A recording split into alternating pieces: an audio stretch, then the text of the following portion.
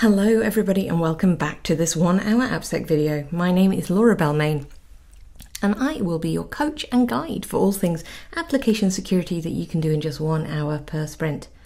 Now this is a watch along video in which we are going to take a look at how we would manually, yeah you heard me right, manually go through and look at the ongoing security of a dependency or library that we have decided to import. Now, I'm going to use my own example as a walk along. Now, please don't judge me. This is a tiny little dodgy Python script, but you know, it gives us the point. Now, this is all it is. It's teeny tiny, but we're not really interested in the code. We're interested in the libraries that I've chosen to include. So in this case, we are doing Python. We're doing keyword extraction using Spacie. Now, you might have dozens of dependencies in your stack, so you're going to need to do this for many of them. So the first place I'd probably check is our online repository of all known software vulnerabilities. Now, you could actually spend quite a long time exploring this place, and I do recommend you do. If you go to nvd.nist.gov, so NIST is the American National Institute of Standards and Technologies, and part of what they do is called the National Vulnerability Database. So this is a place where vulnerability researchers can come and report their vulnerabilities and share the information with the broader world. So every time a software vulnerability is recorded and reported, it comes here. So you can actually see on their homepage, we've got a whole streaming list here of new CVEs. So CVE is a common vulnerability enumeration. Well, that's a mouthful, isn't it? And if you look at the structure of the name of it, it starts with the year it was found, and then there's an ID number. And with each of these, we can actually click through and we can see details about that particular vulnerability. Let's pick a nice one to play with. Let's have a look. Something in a package manager. Let's have a look at that. Now, these aren't just web application vulnerabilities. Some of them are embedded systems, some of them are in devices. So you do need to be careful and read the details. But what we get here is a whole bunch of information about the problem. So in this case, we can actually click through to a vendor advisory from Android itself. So this is an Android vulnerability that's going to tell us what happened. So in this particular vulnerability, it's telling us a package manager, you can determine whether an app is installed without query permissions due to a side channel information disclosure. Okay, right, so we could see if that is relevant to us. So one way to do this would be to, scan through all of them. Now there are literally hundreds of thousands, if not millions of these. Another thing you can do is you can actually come over to their search tool. So you can search the vulnerability database yourself, which is great. You can specify some bits and pieces. We're just going to keep it super simple for now. And I'm going to put Spacie because that is the library that I am going to be looking at today. Now, let's have a look. Nothing. Now, does this mean it's secure? No, it does not, team. It just means that nothing has been reported in the MVD for Spacie. So another place we can look is CVE details. Now, this is powered by a company called Security Scorecard, but the idea here is that you can aggregate together CVE information from many sources. So here we go. We can search and actually find some results with the word Spacie, or at least adjacent, but it's not really going to find us much from my weird little Python library. Now, if you're looking at something that is a lot more prolific or a lot more commonly used, you can actually start looking by vendor.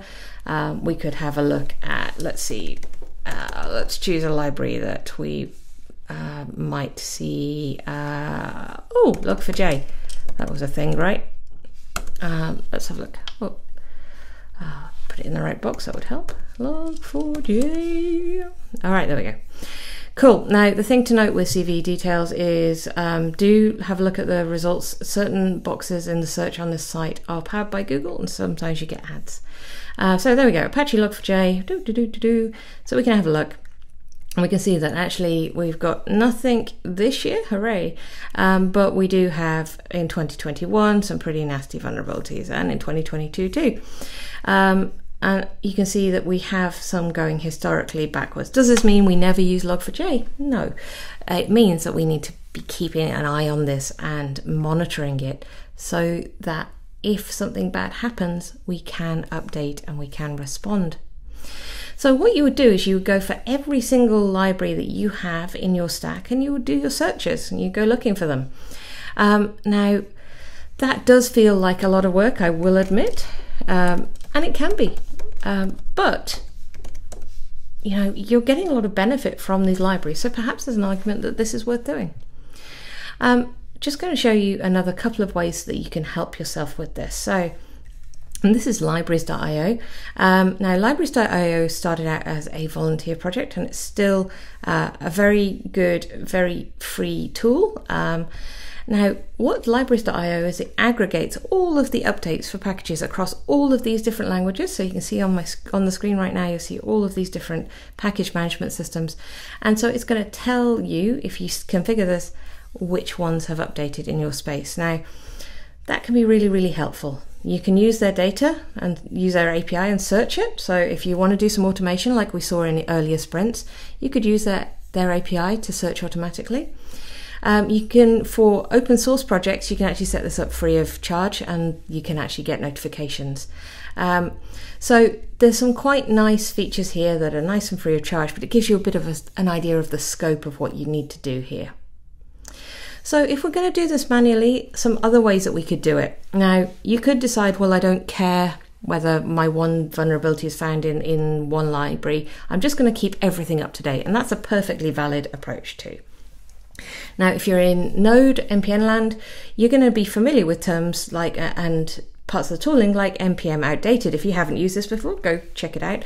And that's going to have a look at all of your npm packages and tell you if there are any that you're using that are out of date. Now, it's not just unique to the npm or Node ecosystem. So in Brakeman, it's not just unique to the Node ecosystem. So in Ruby, we have Brakeman, which is an open source security scanner that's going to tell you if you've got any issues in your Ruby code. We have in Python, this is me doing what you would do every time that you're asking a basic question. How do I find it in Python? Well, you do pip list -- outdated. And every single ecosystem has a tool like this built in somewhere. Is it glamorous? No. Is it going to automatically do it for you? Not unless you script it. But these tools could be a really, really helpful way of spotting your out-of-date dependencies. Now, finding them is the easy part. Doing something about it, not so much. So maybe we could have a dig into that in future videos. And what do we do when we find out how many outdated packages we're using? I hope that's been useful. Go and have a look at the National Vulnerability Database and all of the wonderful things there.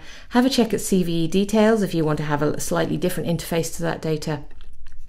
And then for your ecosystem, either start with libraries.io or have a check at things like npm outdated, pip list outdated, or look at Brakeman in Ruby or whichever language you happen to be in and see where you go. Thanks, I hope you've enjoyed this. Please pop your comments below if you have things to share, and remember to like and subscribe. See you soon.